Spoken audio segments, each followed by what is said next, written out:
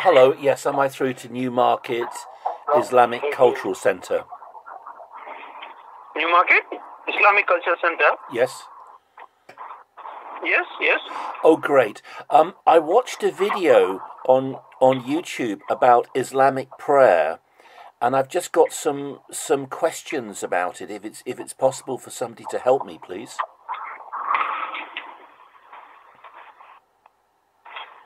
You want to upload some Islamic information on the YouTube? No. I watched a YouTube video, I've read some pamphlets, and I've looked at some other videos. I want to know more about Islamic prayer. Could somebody help me? Are you able to help me? Yes, of course, yes. Yes. Is it somehow possible that maybe we can see you personally?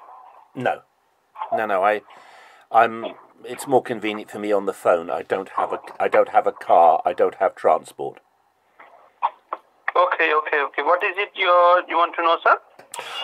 Well, during the 5 daily prayers, where you pray facing Mecca, you go on your knees and your head touches the ground. Is it true that at one point of that prayer you say, "Peace be upon you, O Prophet"? Yes, on part of the complete prayer, on that there is a prayer in the favor of Prophet Muhammad, peace be upon him. Right. When you say, "Peace be upon you, O Prophet," the pronoun "you" would surely mean that you're actually addressing Muhammad in prayer, surely?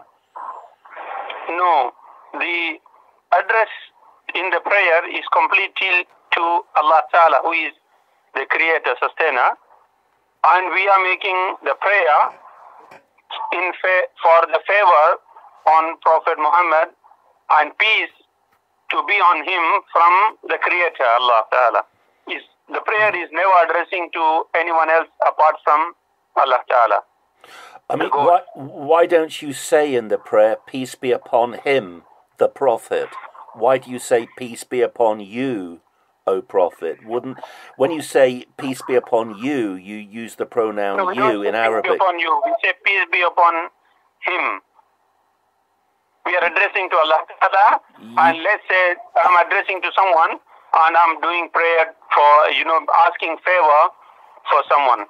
You said, I asked you, "Do you pray, peace be upon you, O Prophet?" And you said yes. And I've asked other Muslim people at other mosques, "Do you pray, peace be upon you, O Prophet?" And they said yes. No one has yet told me... That's not right. The exact meaning of the... you will get the book of what is read during the prayer, the translation of which is, yes, "O Allah, how mercy and blessing on Prophet Muhammad, in the same way as you had mercy and favor onto Prophet Ibrahim and his children." This is how the nearest meaning of what we read. Well, I have looked online to find out the translation of the Arabic in the prayers, but I've been unable to find that. Okay. Sorry, a little bit of tea went down the wrong way, I'm sorry.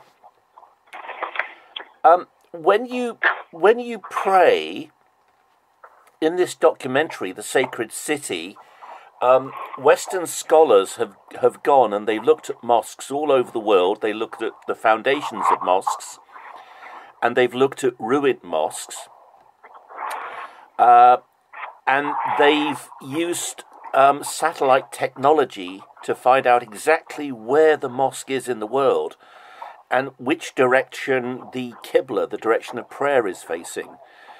And when I watched this documentary, The Sacred City, they said that for the first century of Islam, all of the mosques, roughly for the first century, they faced Petra, not Jerusalem.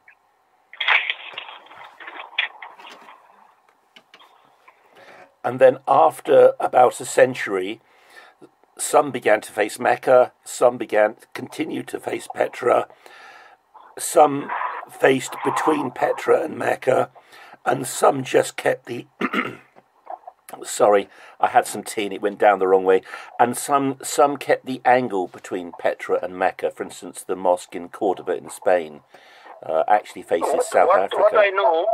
What I know that all the mosques today's date are facing towards the Mecca.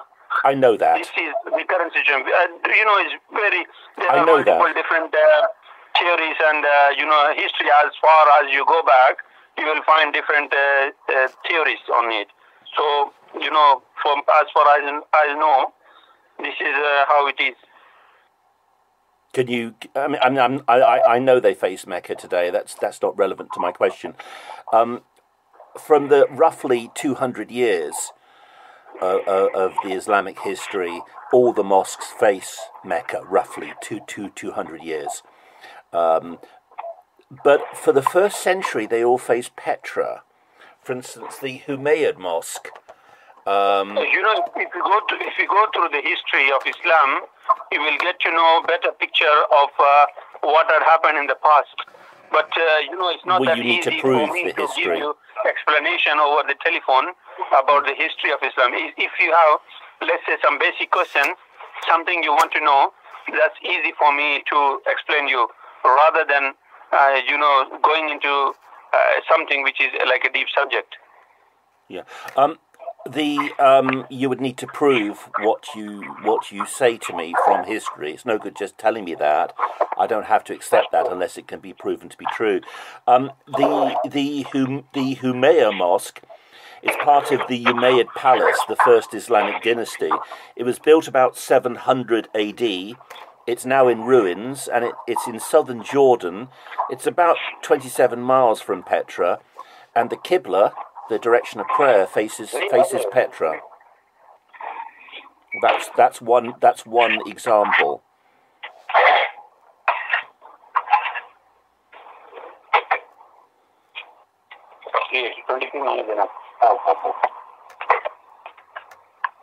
Okay. I mean, that's recent scholarship. That's recent Western scholarship that's been studying Qibla directions. And people began to ask questions about this, first of all, in the 1970s, but it kind of became made public it became known to the public about 20 years ago. Okay, can you do me a favor, sir? I will give you a call back later on, or Yes. you can give me a call. I'm in the middle of doing something. Yes, you give me a ring. Help you with your questions, yeah. Yeah, you give me a ring, but it's convenient for me to send me a text of the precise time you're going to call me. Thank you very much, sir. Bye-bye. Okay, thank you. Bye.